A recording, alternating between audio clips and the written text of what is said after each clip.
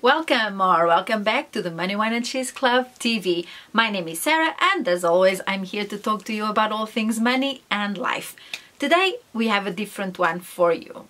So last week or the week before we talked about creating a budget, a zero balance budget. So today I thought it would be fun to give you a few tips, 10 of them to be exact, to keep you motivated and to keep you excited about this thing called budgeting and about creating a plan for your money and your life. I know that taking control of your finances, of your money, can be overwhelming. Well, especially if, you've never thought about it before, right? If it's your first time. So remember, this is not a one-size-fits-all. Your budget's going to change. Your life is going to change. So things are always evolving and it's normal. That's the way it's supposed to be. So don't think of a budget as something restrictive. It's something that is going to help you adjust your money to your life and your life to your money. Because at the end of the day, hey, a budget is personal because life is personal. We are all different and it's okay. So I'm just here to remind you a little bit that please don't give up. Please keep going because it's really important to have that peace of mind, have that sense of control over what we can control. So tip number 1, start with gratitude. Now, if you've been here for a while, you know this is how I started my own financial journey. I started with gratitude. If you don't know the story, you can go to my blog and read about it, or you can watch a video that will show up here somewhere on it. I always talk about it because it really is the thing that moved the needle for me. It's the gratitude is what made me start on this financial journey.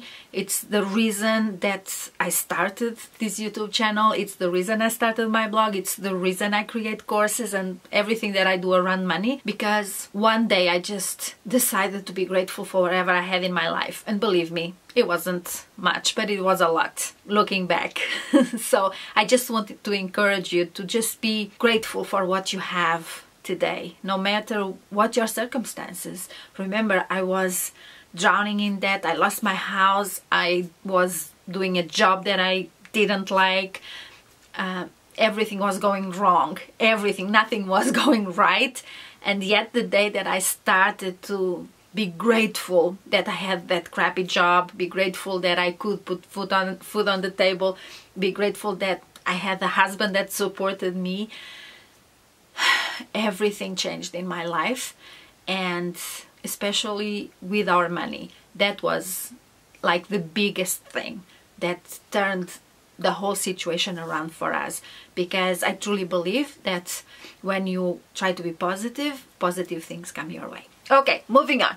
Tip number 2, define your goals. Be clear on what you want out of life and money. Now, do you really know what you want? You know, you're going to end up somewhere. You're going to arrive, but you don't know where if you don't have a plan, if you don't know where you're going. So as long as you're going on this journey, you might as well define what you really want for your life and your money. Again, all these tips, they're interchangeable with life and money, because I do believe that finances and money are a big part of your whole journey. Be sure of what you want, or at least have an idea of what you'd like to happen. Even because sometimes we want to set goals, but we don't believe that we'll achieve them. So if that's too hard for you to believe, just think about what you'd really like to achieve or to have, or what you'd like to happen, and start there. And slowly, as you start moving forward, you'll see that things start to get more defined, if that makes sense. Tip number 3, acknowledge small wins. Now, maybe this week you could save $5. Hey, awesome, you are doing amazing. Because guess what? Before you started budgeting, you weren't saving anything. Or maybe you don't quite have enough to save, but you did not use your credit card this week. Hey, awesome, you are doing awesome. You are moving forward. You are making a difference difference in your own life. So keep going. And it's important that you say, hey, good on you. You know, you went to the supermarket and you bought only what you really needed to buy. Awesome. You know, like you didn't buy that extra thing because it wasn't on the list. And if usually you have a hard time sticking to a list, hey, guess what? Congratulate yourself. You are doing amazingly. So don't forget to pat yourself on the back, because it's hard, especially if you've never done this before. It can be very hard. So anything you can do to stay motivated is a plus. Tip number 4, keep it simple. Now, budgeting or creating a plan for your money doesn't have to be complicated. I know that I talk about the zero balance budget. That's what I use. That's what I love. That's what we talked about a couple of weeks ago. But if that's too hard for you right now, if you are not there, if you cannot even think of, you know, categories and going back and forth and putting it, all you need is a piece of paper, and you just write your income, how much money is coming into your house, how much you need for your 4 walls, like your rent, utilities, gas and food, transportation and food, and then you see how much you need for life. That's needs, but also a lot of wants. That's as simple as that. All you have to do is do that and see where your money is going. It's important that you know where it's going. Tip number 5, let go of the guilt. Okay, so now you created a plan for your money. Now you are trying to stick to the budget, but you keep thinking, oh, I can't do this because, you know what? I've done so many mistakes in the past. I'm not capable of doing this. You are, and just the fact that you are thinking about it, it's amazing. The fact that you are taking active steps, baby steps, but you are taking those steps to move forward is amazing. You didn't know better back then, and that's what you did. Now hopefully you do know better. You are here, you are learning, so you are going to do better. Your past does not define your future or who you are. It just happened, let it go. It's okay. You did the best you could with what you had at the time. Tip number 7, reframe how you think about budgeting. So budget is not a restrictive plan for your money that is not going to let you do whatever you want with your money. A budget is permission to spend. You can do whatever you want. It's your money, it's your budget, it's your life. Now, you might have to make choices, but life is full of choices that we make every single day. And this is no different. You know, like in your own life, 2 people invite you to 2 different parties. You have to choose which one you're going, or if you're not going at all. It's a choice. With the budget, it's the same. You want to buy a pair of shoes, or you want to put food on the table. I mean, come on, it's a choice. You choose whatever's going to work for you. Food, I think, but anyway, who am I to judge you? So, you know, it's choices, and we keep making these choices every single day in our own life. With a budget, it's the same thing, and it's not restricting you. It gives you permission to spend wherever you want to spend it. You might not be buying that pair of shoes today because you want to invest that money. It's a choice you make. You might not go out to dinner because you really want to go out on that weekend with your friends. Whatever it is, again, choices. And that's the way you have to look at your budget. It's not something that is there telling you cannot spend money.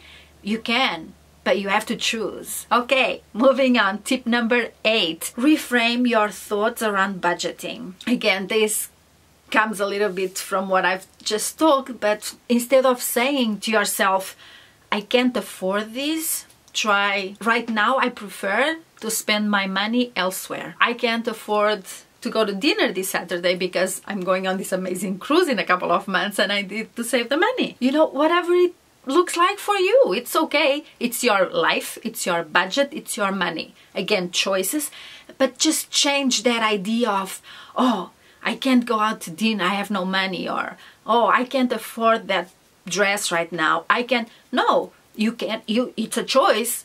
You can choose, right? You are free to choose. Do you want to pay off your debt and have peace of mind, or do you want to make more and more debt to live that lifestyle that is not even real? Tip number 8, keep a journal. Now, this can be a place where you just track your expenses, like every day, you know, like you go for a coffee, you go to the grocery store, you buy a magazine, whatever it is, you subscribe to something, just jot it down so that you have an idea of how much all of these little things in life are costing you. Because it's not the big things, because the big things we more or less know what they are. Little things like 10 bucks here, 15 there, 5 there, you know, it's not enough for us to even pay attention. But at the end of the month, if you spend a couple of dollars every single day, it's going to make a real big difference at the end of the month. And that's probably where your money is going right now. But it's so little that we don't think it, you know, worth even checking where it's going. But it is worth it, because there's a lot of money going through those cracks that we can't see, but they make a difference. Tip number 9, don't compare your life to anybody else's life. This is called personal finance for a reason, because it's personal. No life is the same. Whatever is important to me is probably not important to you. You wouldn't spend money on it. On whatever you love spending money on, probably not the same thing for me. That's okay. We live different lives. Now, the problem is when we see everybody else having something and we want it, not because it's gonna make us happy, not because it's going to make our life more enjoyable, but because somebody else has it, everybody else has it, we feel like we have to have it.